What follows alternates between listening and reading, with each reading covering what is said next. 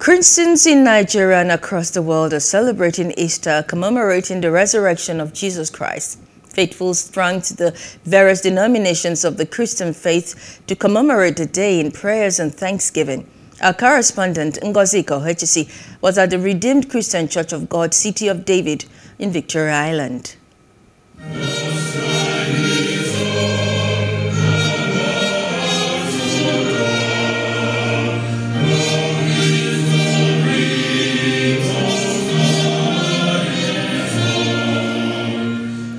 The mood is of high praise and thanksgiving, obviously for another Easter celebration. According to the Christian doctrine, Easter marks the death and resurrection of Jesus Christ.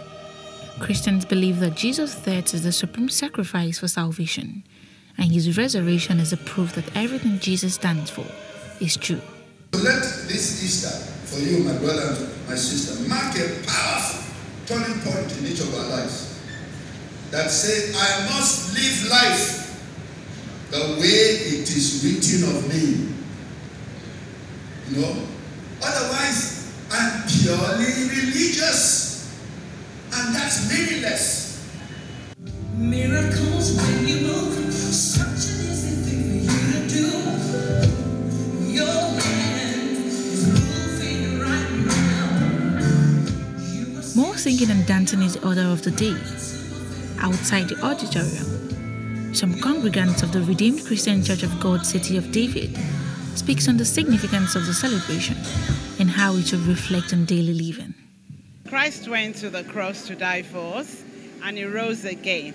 And because we have salvation and redemption, we can live our lives as saints, God helping us, and the Holy Spirit that dwells in us will teach us all things and how to behave and how to live our lives like Christians, good Christians. We are all aware Easter is the time that Christ died and Christ rose, and he has used that as an opportunity to wash off all our sins.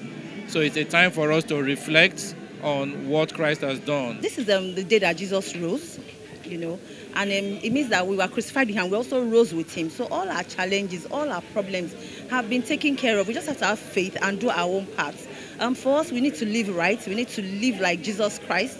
There are some scriptures that was shared by Pastor Keonuzo on how we should live. The people are hopeful of peace, unity, and stability. Ngozi Kohechisi, Plus TV News. Please do subscribe to our YouTube channel and don't forget to hit the notification button so you get notified about fresh news updates.